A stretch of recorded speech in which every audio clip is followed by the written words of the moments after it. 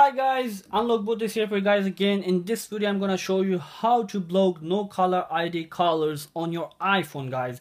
Well guys, it's very simple. Just follow my step. Just go to the setting on your iDevice. So just look for the option which says do not disturb. Just tap on it. So you're gonna see a toggle switch called manual, so just turn it on, guys.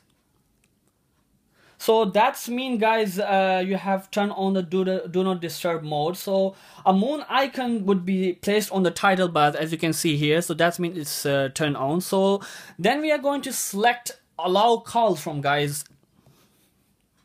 So guys, under the available option, you might choose favorites if you only want to receive calls from the contact that are marked favorite in your contact book. If you have put all your important contact numbers into the favorite list earlier, you could just go with this setting.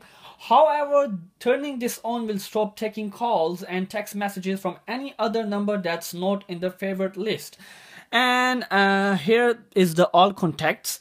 So using the all contacts option will take calls from anyone and everyone in your contact book. This includes everyone in the favorite list and any other list that you might have. However, your iPhone will not receive any calls from anyone off of your contact book. So that means, guys, using the all contacts filter, the unknown caller or the no caller ID, these numbers can't be really in your contact book, so that means it will be ignored. So guys, if you choose no one, that means no one can call you even in your contacts, so you're not gonna receive any notification.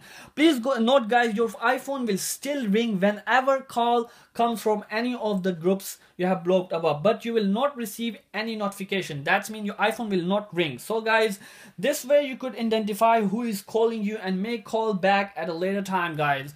I hope, guys, you like this video. For more videos, guys, please subscribe to our channel UnlockBoot. Till that, see you next time.